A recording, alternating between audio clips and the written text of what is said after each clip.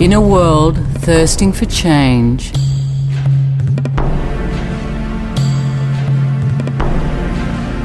the answers must come from within.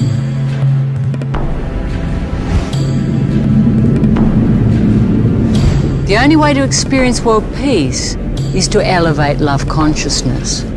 Until we realize that we are all one, we will continue to witness destruction and conflict in a society based in fear. You create this world and you can change it in any moment. You have all the power. But we are not our thoughts. We are not our fears. We are not our emotions. We are so much more.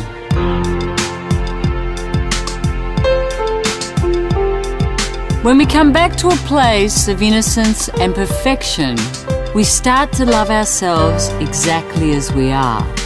Just when you think that life couldn't get any better, that love moves into everything. We can learn just to be in the moment, to be the now, to be the love. We are what we choose. Let's choose for the love.